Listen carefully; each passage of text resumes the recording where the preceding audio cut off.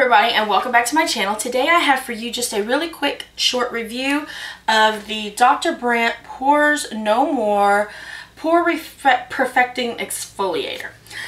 So I was sent this to review. However, anything I have to say about it is totally my own opinion. I actually use this two different ways. The first couple of times I use this with just the regular put it in your hand, massage it on your face, rinse it off, that kind of thing. And then the second way that I did it was that I used it with my face cleansing brush. And this says that you're to dampen the skin with water, slowly and gently massage cream for 1 minute, avoiding the eye area.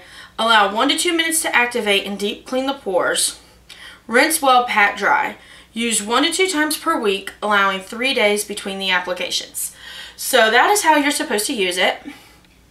And that is what I did. I would use it on the slow setting on the face brush and then let it sit before I rinsed it off. I will say that this is a good exfoliator. You know, it does kind of pull off the dead skin. However, it does not really, and maybe it's just because I have large pores and I have very kind of resistant pores.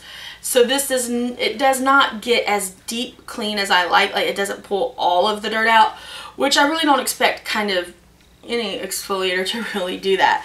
You know, I'm not expecting it to get deep down because that's why they make like the pore strips and stuff like that to kind of pull that gunk out. But for Dr. Brandt to be as popular as it is, and for it to the price that you pay for this, I did expect it to do a little bit better than what it did. I do like the product, and for somebody who doesn't have as resistant pores as I do, this would be a super great product to use. However, for me, it's not the best. So if you're one of those people that when you like cleanse your skin, it kind of gets all the gunk and stuff out pretty easily, then you're going to want to invest in this for that deep cleaning because it will get you where you need to go. So you might want to give this a try. Like I said, it was a great exfoliator. It was a really good product.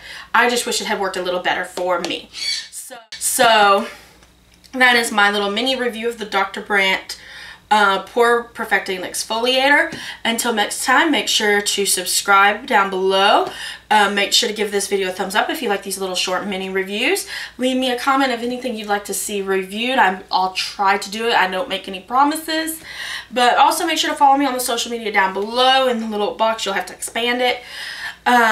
But you kind of get kind of a behind the scenes kind of look through some of those social media aspects, and I also do some other things that don't necessarily, you know, always get pushed to YouTube. Like I do have a couple of food posts and stuff like that. So until next time, bye!